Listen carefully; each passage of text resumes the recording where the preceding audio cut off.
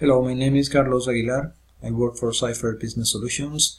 In this video, I'm going to show you how to create a dynamic application studio report using a combo box. With this report, you will have the ability to display values for budget, actual, and variation depending upon the selection of the period from the combo box. So let's get to it. Switch to design mode, enter the report title.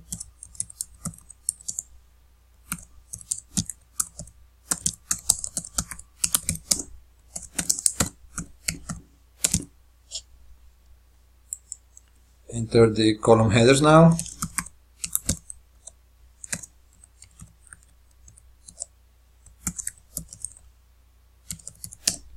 I am going to center these titles.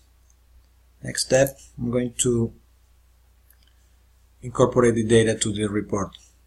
So I have to go now to database structure and select the sales cube, and within the sales cube select the product dimension. So I'm going to drag it, drop it in the report area, expand the hyperblock just created to include the variation cell. Next, insert the formulas in the budget and actual cells. So head over to the toolbar, click the OLAP formula button. From the OLAP formula button, select the budget element of the version dimension so that it corresponds to the budget column. So now I have the formula inserted.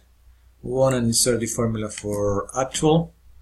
Click on the OLAP formula button.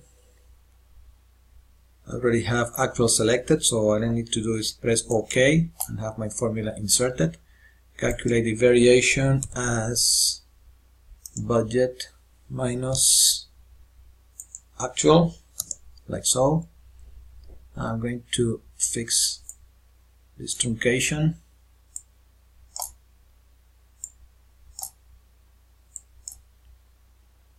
And set the precision to 2 decimal points, like so. Next step is to incorporate the combo box object.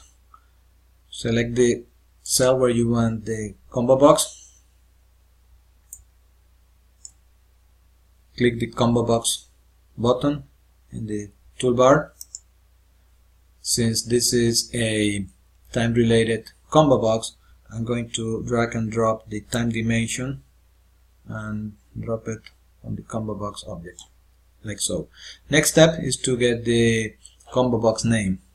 Double click the combo box. This combo box is called list view 2. However, I'm going to rename it as LV for list view period. That's a good practice. Click OK.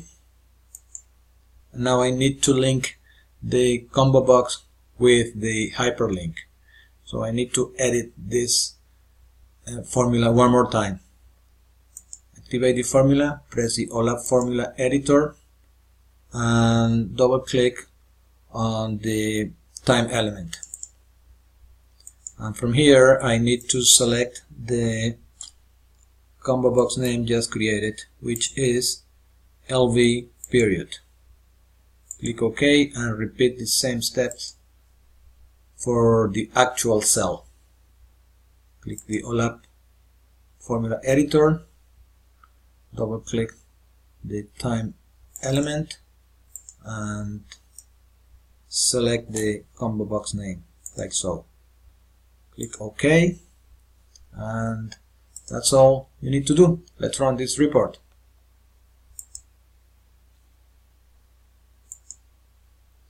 So I'm going to select one period. I'm going to select period 1.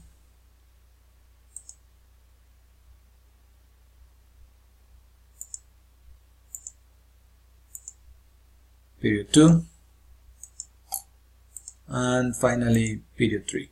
And that's how you create a dynamic application studio report using a combo box. Thank you very much for watching.